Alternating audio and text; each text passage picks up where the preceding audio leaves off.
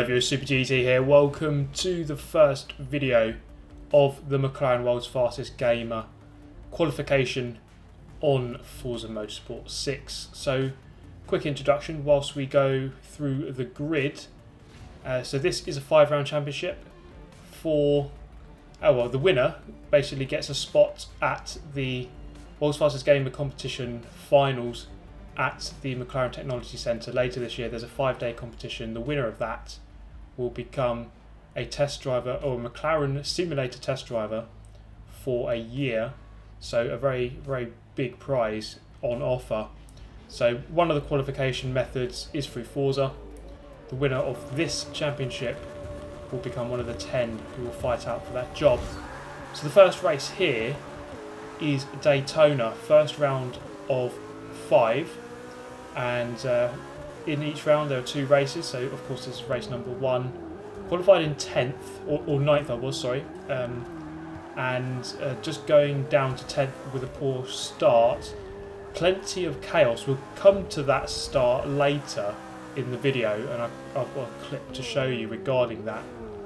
So Race Boy here, down in 8th, he did start 3rd, so getting caught up in all that carnage through turn 1 and 2. Side by side now coming into turn number 4, the fast left. I just grazed the curb. You see they're just going to throw me sideways, and that's going to give him a nice run around the outside, which gives him now the inside for turn number 5. So still in 9th. So I did gain a couple of positions, but then I did lose some at the same time. So I've stayed exactly where I started. So nothing gained or lost at the moment. But you can see there at the front, Car Lightning. So we're very good drivers in this championship. Car Lightning out at the front. Van Mazik's chasing him down. I have a poor run through the bus stop chicane. And as you can see there, Race Boy is just going to open up a good 100 feet on me there. I'm going to fast forward because a lot of this, not much happens on the oval. Of course, it is just flat out.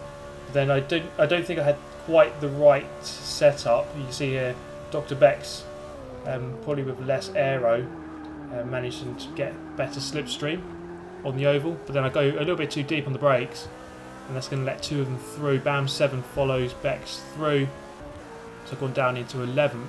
They're side by side into the International Horseshoe, turn number 3, and I think Beck's is just about going to get that one. GTRM Rossi on my side there, just about keeping 11th place. Into the fast left. You see there just how close the pack is up ahead. Lightning and Asics have got away, but from 3rd down to pretty much the back of the pack here, it is almost nose to tail. So very close racing indeed. And it's always going to be like that. It's always good actually, I think, being in one car. And you see there Beck's going up the inside of 7. I don't really think that move was on, to be honest. I don't think he could have made it cleanly. And he didn't, just forcing 7 wide there with contact. And then, well, it's good for me, good news for me, because I'm going to go up into 9th. It's going to be a drag race then, towards the international bus stop, or the bus stop chicane at the back of the track here. Just going to come across, looking for that banner on the right hand side, the Daytona writing on the wall. That's where you're braking pretty much just before that. And again, just coming through there, not the best run, but we are through just about. There's a big gap to 8th.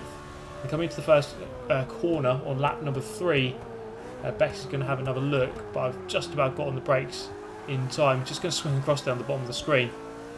And this is where it all goes wrong. This is why you should always check that everything is working before you ever play a serious race on any Xbox game really. Because going through here, yes, the controller disconnected.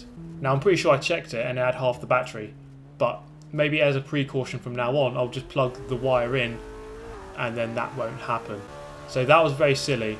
I finished dead last in that race, 16th out of 16. Lightning doing a very good job to win. Asics did well to chase him down for most of it. So you can see here, starting 16th, the grid for the second race is the result of the first race. So starting at the back, we've got plenty of work to do. But in a way, the pressure's off. I'm not going to put too much pressure on myself on this championship. It's unlikely that I'm going to, win it. It's very unlikely indeed, with the likes of Lightning and Asics in there. We have a major pile-up once again couple of guys round. I think that was BAM Faztech, I'm not sure on the other name. Look up the inside of Rossi. It's not quite going to happen into turn 3, but I've gained 2 positions. I think there's Prod Reaper involved as well, who is now in 15th, but we do have a good couple of 100 feet on them, so they probably shouldn't be a factor in this race. We can just focus on going forward. Someone else is off there, but they've just managed to return to the circuit, so I haven't gained another position. But with racing this close and aggressive as it is, there's definitely room for making positions up through other people's mistakes and crashes. Definitely just going to try and be careful mainly. I think that's usually been my approach in these races. Just try to pick up the pieces from other people's accidents. I guess I've practiced that quite a lot from playing the hoppers. Now down the back straight, or the main straight now, going to tuck into the slipstream. I don't think my top end was the best, but when you're in that slipstream, you do get to your top speed a lot quicker. So just managing to pull past Rossi there. I think he made the mistake of going out wide, so there were 2 abreast. That let me get alongside him and then eventually get the position. So up into 13th now, looking at the back of HCR Grizzly, and he's behind Dr. Bex as we go into turn 3. A little bit late on the brakes, but we are just going to cover off M. Rossi there from behind. So we're just keeping that position nicely. And then one more lap later, lap number 3, into the same corner. We've got someone off there, very laggy indeed, and it seems to be Prod Captain Slow. Now we're going to have a very interesting race, let's put it that way. Or interesting is putting it mildly, as we exit turn 3, heading to turn 4. One lap later, it's lap number 4 now, into turn 4. The fast left, that curve can mess you up. And then going into here, I think Grizzly just misjudged his braking point. He's going to slam into the side of Dr. Bex. So once again, I've made a double overtake on other people's errors. So another collision there, and I've gained out of it. Up into 10th, up in the top 10. You see there the gap is fairly big though to the group ahead. But as we skip towards the chicane, same lap, so just a couple of seconds later, all 3 of them seem to get in some massive kerfuffle with each other. And you can see there the gap has come right down. So 7th place is on here. 6th place is a good couple of 100 feet ahead there, well around the oval. But we do have a group here. So when you get these groups battling, they do slow each other down, and it just gives a chance to anyone behind.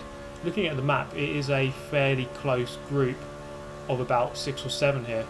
So it might get quite aggressive from here on in. Into the first turn then. Paul 9339 there, just losing out to the 2 BAM guys. So we've got BAM 7 and BAM Renaud all coming through into the horseshoe. Renaud a little bit wide onto the grass, but he's just going to have the inside line and hold it nicely. Notice here a theme. I'm not going into the back of the guys ahead, just getting as close as I can without making that contact at all.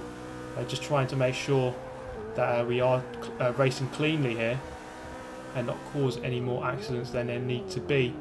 So into turn number 5, the hairpin. This is what really annoyed me. So Dr. Beck's tapping me wide, putting me out of position. We're losing a second here to the guys ahead. And then he's just going to go for the lunge into the next turn. I kind of covered it off, and I did brake very late, and he did go through. But what really annoyed me about that is people tapping you from behind, putting you in an awkward position, because obviously I got a slower exit than what I would have done, and then just capitalising on it by overtaking you at the next corner, which I don't think is very sporting at all, because I wouldn't want to hit someone, put them out of position, and then overtake them at the next corner. So I feel like, in a way, it's kind of like an extended version of a bump and run. You've bumped them at one corner, put them out of position, and then overtake them at the next one. So that kind of annoyed me a little bit. That did. And it doesn't seem like much, but it is annoying when you get constantly tapped from behind. And Captain Slow there weighing in. I don't think that move was quite there. I was always going to come across, but I've got the inside line now for turn number 3. So it looks like I'm going to keep 11th place. It's coming back for a late apex. And it's getting very hairy up ahead, as you can see. Plenty of guys battling still. I think that's BAM 7 at the front of the pack, or this group, managing to get away from all our battling. Into turn number 5 then, sorry. And again, Reaper's just going to come in, sorry not Reaper, Captain Slow, with just a very strong move. It just seems like not many people could overtake in this race without making any contact, and it just made me, I don't know, I was ended up driving really angrily in this race. I just couldn't quite keep a calm head on me, but it was frustrating. It was very frustrating being pushed around so much when you're just trying to race clean yourself. So I kind of got unhappy. I just edged him wide and just went through back up into 11th. Yeah, not the best move, but I was just so annoyed with how everyone was being so aggressive with the contact and the bumping and running.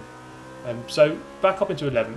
It's not the best position to be in, obviously, but we're just going to try and do our best. Consistency is a major factor, of course, in a championship, so you just have to make sure that you have consistent results. Obviously, the first race wasn't the best, but I am still in the top lobby, and then again, more contact. It's just like he has no awareness at all. So this is a clip of him, Captain Slow, at the start of the race. So first off, overtaking off the track, beyond the yellow lines, ramming off Bam 7, keeping his foot in, and then ramming Raceboy. That's why Raceboy went so far down. So yeah, just total lack of awareness. Ramming one guy off, keeping your foot in, and then ramming the next guy off. It's just really bad driving, and I just got so annoyed with this guy for just racing so poorly. So I was quite happy just to block him off for the entire race. I wasn't going to get a good result, so I was just quite happy to let the other guys just get so far ahead, and then this guy, I was just going to block him off. I was quite happy to do that for the whole race. So I drove quite badly, I think, overall. My performance wasn't the best. I was making a fair few mistakes. My pace was okay, low 47s. I think the very quickest guys were doing like mid 46s, the likes of your Lightnings and Asics. But Captain Slow did manage to go through. I did make a mistake into the first turn, and this is an example of how to race. Look, just keep close behind, but there doesn't need to be any contact at all. Wait for the opening, wait for a good overtaking opportunity, rather than just forcing one open by ramming or just tapping them out of the way. So again, very close, but there wasn't an opportunity. He blocked it, so I'm just going to go around the outside with no contact at all, and just wait for that opportunity to arise if it does. To be fair, he did drive fairly cleanly on these last couple of laps, so it was very hard to try and get back past him. And in the end, I'm going to finish in 12th place. So I started 16th. I've made up a couple of positions. This is the top lobby. There were over 200 qualifiers. About 250 people tried to qualify. So, I mean, to qualify 9th out of 250 is not too bad. To finish 12th, technically out of 250, you know, it's okay. We look forward to Sebring, which is the next round, on the 25th of July. And of course, I'll bring that to you. I don't think I'll be able to do the last round because I'm going to be on holiday. But 3 more videos in this championship at least. So there's that to look forward to. Well, I've gone on quite a bit in this video, but I do hope you've enjoyed it. I look forward to the next round. Hopefully that one can be a bit better for me.